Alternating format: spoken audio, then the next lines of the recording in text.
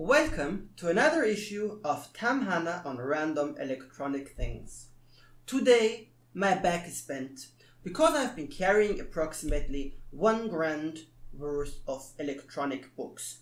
And today we are going to take a look at the epic question: which book on arms electronics and general electronics is better? Is it Horowitz and Hill or Tietze and Schenk? To answer this, I've entered into my collection. We've got the 2nd edition of The Art of Electronics, the 3rd edition of The Art of Electronics, 3 issues of Tietze and Schenk, and finally 1 copy, which I prize very much, of the book of Seifert on analog circuits and electronics.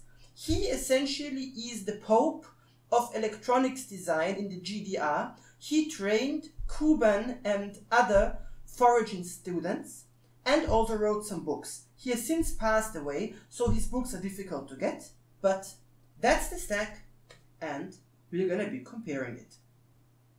So, what we've got here are the 2 most current issues of the series. Tietze and Schenk have since reached the 15th issue, while Horowitz and Hill, well, you see, it's the 3rd edition. Thickness-wise, the Tietze and Schenk is much thicker, but it's also smaller, as you can see from the top. And one more interesting thing is the layout. You see, Tietze and Schenk use a traditional German-style 1 block per page layout, while Horowitz and Hill go for 2 column layout. So in principle, the textual content probably is gonna be more or less equal between the 2 books. Of course, I understand not all of you speak German, but be aware that the 12th edition of Tietze and Schenk has also been translated to English. But what's even more important than the language barrier is understanding the different concept of the book. Tietze and Schenk is calling his book, as you can see, Semiconductor Electronics, while the other book is called The Art of Electronics. So Horowitz and Hill and Tietze and Schenk basically follow different targets.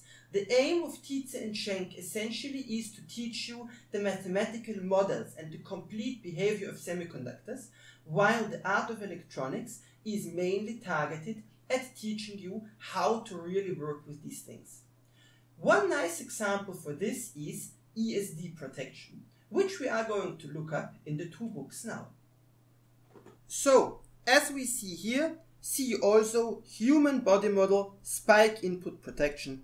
Let's go and look at one of these references.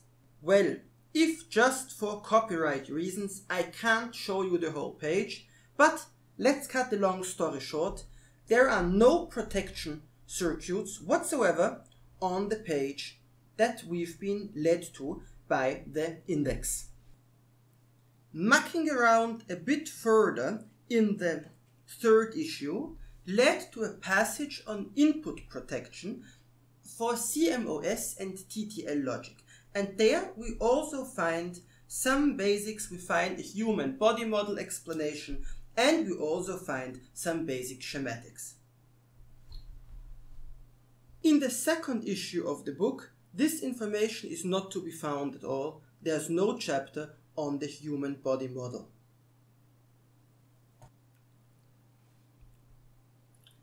Let us look at Tietze and Schenk next. In Tietze and Schenk, we find a basic diode circuit and some basic explanation on a human body model and blah. A really nice way to understand the different philosophies of the 2 books is to look at the way how they handle bipolar transistors. We see here, in the case of Horowitz and Hill, it's an about 70 pages long chapter, which starts out with the transistor man model, which I really like and which I'm gonna show to you here. And then it moves on to Ebers model. And essentially that's that. No further discussion of transistor models takes place. Well, even comparing that to Tietze and Schenk is difficult. They have 1 chapter dedicated only to models and then a separate second part of the book which looks at the applications. And as you can see, the length of just the basic treatment on bipolar transistors is about 2 times as long as the one found in Horowitz and Hill.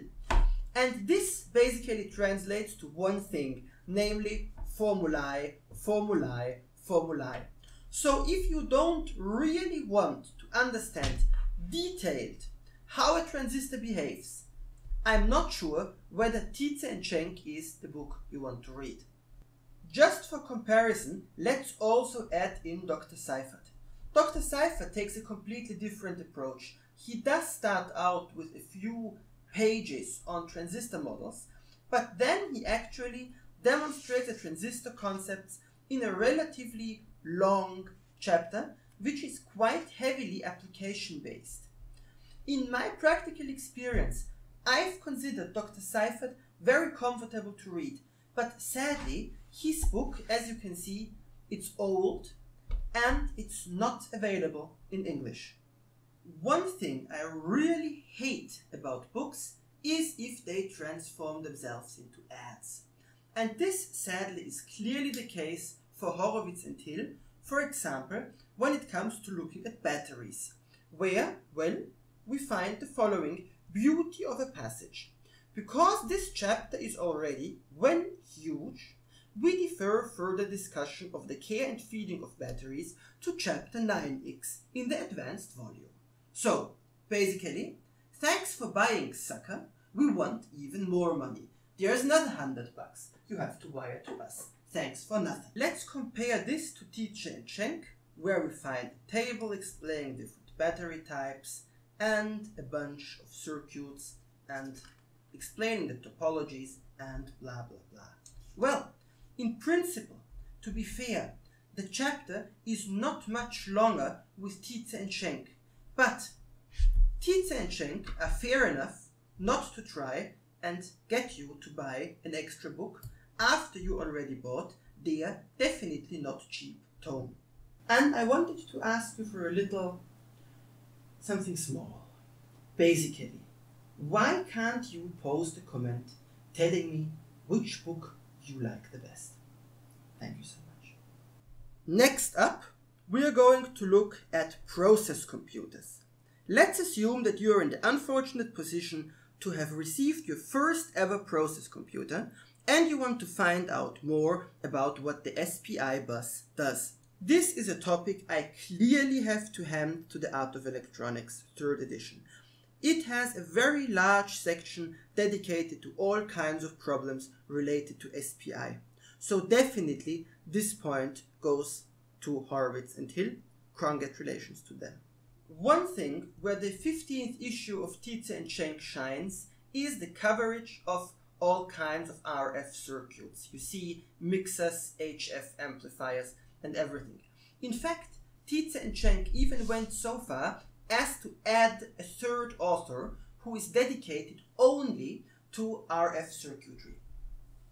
And well, this Dr. Gum is not only available in the 15th part. As you see here, the 12th issue, which conveniently is translated to English, is the first issue of Tietze&Schenk, which comes with a chapter on RF circuits. This mathematical focus is also continued in the discussion of regulators. You see here, P regulator, PI regulator, basically all the regulators one knows and hates from ARM's Electronic 101, you also find them in Tietze&Schenk.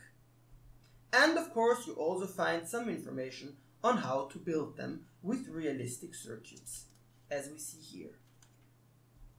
Comparing this to the Arts of Electronics, well, we see a small mention, no mention of P regulators and other stuff, so this point also clearly goes to Tietze&Schenk. And with that, it's time for a conclusion. Well, if money would not be an issue, I know what I would recommend to you. Buy all of the books. Try to get a copy of Seifert to add it in, get a copy of The Art of Electronics, and a copy of Tietze&Schenk. Oh, and learn German. Well, sadly in practice, this is not really possible, especially as the books are quite expensive. My personal advice would be, regarding the art of electronics, you really need to make a decision. Do you need the content on modern process computers and stuff? Or do you rather want more details on traditional analog electronics? If you don't really need the digital stuff, I would rather buy the second edition of the Art of Electronics, which is quite cheap, and add in Tietze and Schenk if you need extra information on mathematical models. People who speak German and who are interested in really understanding circuitry will definitely like the 15th edition of Tietze and Schenk. And of course, Seifert added in as an antiquarian purchase, if just to honor the JDR.